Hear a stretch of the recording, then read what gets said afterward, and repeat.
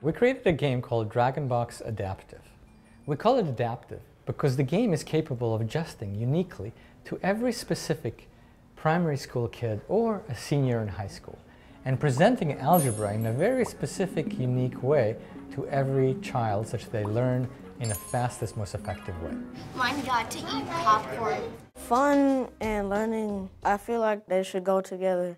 I know fractions, decimals, addition, subtraction, multiplication, algebra. First time with algebra. I know algebra. It's a pretty fun game. You can learn algebra pretty fast. One of the most amazing things in Washington State Algebra Challenge is that if you look at the spectrum of all kids, 93% of them were able to reach 100% mastery on this algebra concept. What's even more amazing is that this was the case for anybody who spent an hour and a half or more on this game. When we started off, I had several students that said, "Algebra? I can't do algebra." And I said, no, it's a game. And once they started, they didn't want to stop. I got a cool monster. I remember this. Me too. I don't really like math that much, but if it's a math game, then I'm fine with it.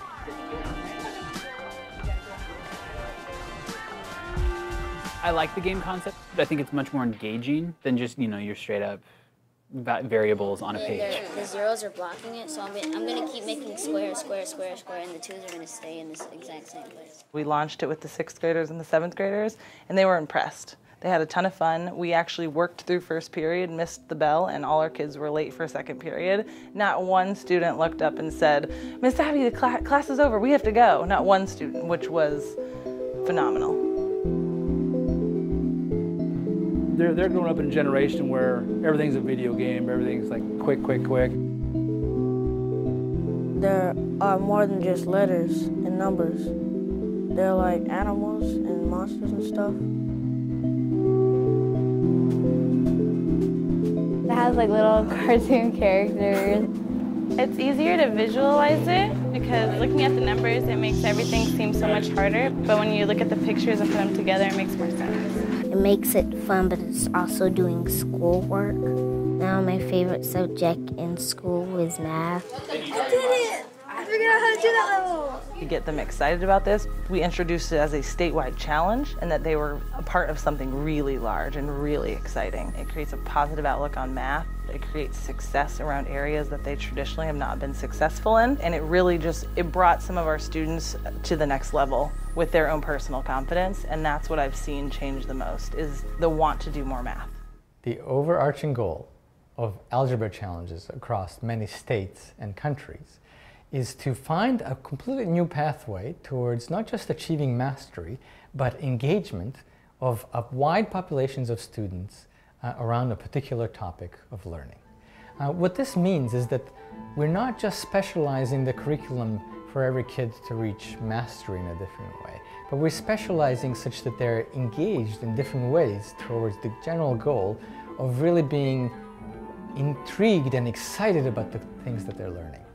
This means that we're not just changing the kinds of problems that they get, but what kind of things will get them more excited over time, such that in a very short amount of time, they can reach this really amazing levels of mastery on a concept. Several months after Washington State Challenge, we conducted the challenge over the entire country of Norway. A huge number of kids participated. They solved almost 8 million equations, and something they were really excited about, almost 40% of all work was done at home, completely voluntary.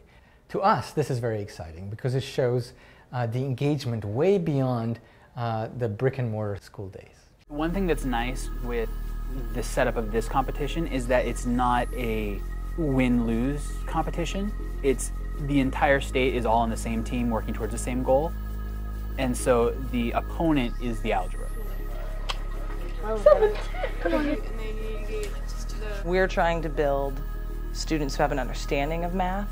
We're trying to develop students' minds around talking about math and being a mathematician, not just doing math. Only a few weeks later, we used the data from Norway Challenge and presented a brand new challenge to Minnesota State. Because the algorithms improved with extra data, we were able to improve from 93% to 95% of all the kids in Minnesota reaching 100% mastery, and they were doing it in 5% less time. We expect that with subsequent challenges, we'll be able to improve with extra data and have better and better results. Drag another of those little worm things on there. We're also very excited about the future. For example, this fall, we're organizing a Brazil Algebra Challenge with potentially over 43 million kids participating. We'll look forward to working with many other states and countries, hopefully reaching unknown percentages of kids mastering algebra concepts.